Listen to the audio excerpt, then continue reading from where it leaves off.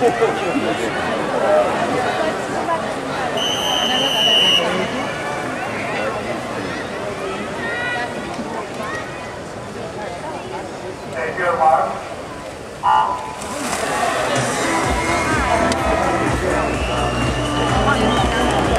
they're underway now, the final of the women's 200-metre backstroke.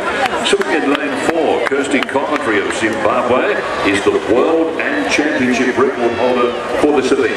At world record time, 2 minutes 5:24, established in Beijing. In corsia 4 nuota Kirsty Coventry dello Zimbabwe. Lei è la primatista del mondo, dei campionati, primato del mondo 2.05.24, ottenuto in occasione dei Giochi Olimpici di Pechino.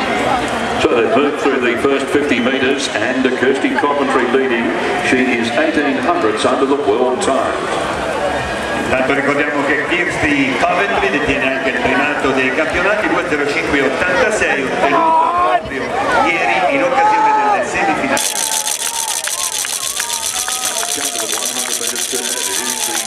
World record holder Coventry of Zimbabwe going through at 1 minute .91. She is just a shade outside of the world pace. 1.0091 il passaggio di Kirsty Coventry in corsia 4 per i colori dello Zimbabwe.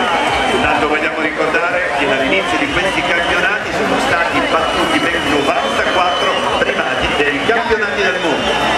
And of course Kirsty Coventry holding the championship record, that record established here in Rome at the 150, and they go through that point. It's still Coventry of Zimbabwe leading 12 hundredths outside of the world pace. Zueva of Russia is second, Weissel of the US in third position. Vasca conclusiva con Kirsty Coventry al comando, nella sua scia in corsia 5 Anastasia Zueva, in corsia 6